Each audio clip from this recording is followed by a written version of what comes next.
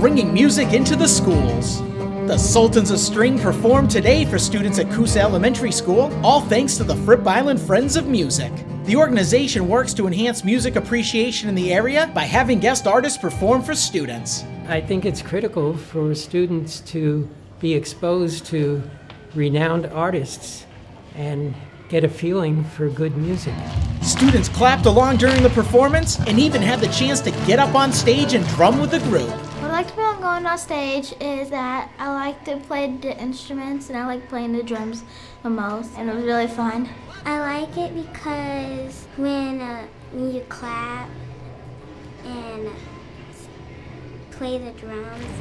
The Sultans of String are from Canada. They combine different genres of music to excite the audience. The message from the show is you can take any instrument you're playing, whether it be like the clarinet or the guitar or a percussion instrument, and play it in so many different styles. And that's what I really want the students to take away, is that the possibilities with music are limitless.